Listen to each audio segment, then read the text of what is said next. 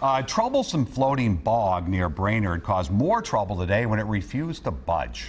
The bog on North Long Lake is blocking access to the Legionville swimming beach. We were there early this morning as volunteers got started with their plan to move the bog by using boats and bobcats.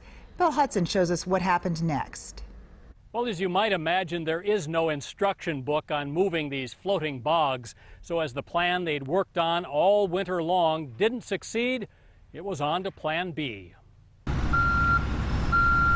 Covered in cattails and lined with tamaracks, this giant bog is an unwelcome guest. Floating free from North Long Lake last fall, coming to rest along Legionville's lakeshore. It's going to be work, just like plowing a field by hand, and you know how they used to get the stumps out with horses. It's going to be work. So with motorboats tugging and heavy equipment pushing from shore, they'd hope to budge the stubborn bog away.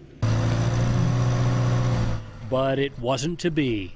You just got to keep being creative. And we tried a bunch of creative magic balloons, and it's just not going to work. A drop in the lake level means the bog, several football fields in size, is snagged. So they devise another approach and cut the bog in two. So the only way to kick it is to actually work. So a mini hole on a pontoon, break it up smaller pieces, and let's get the kids to the beach back.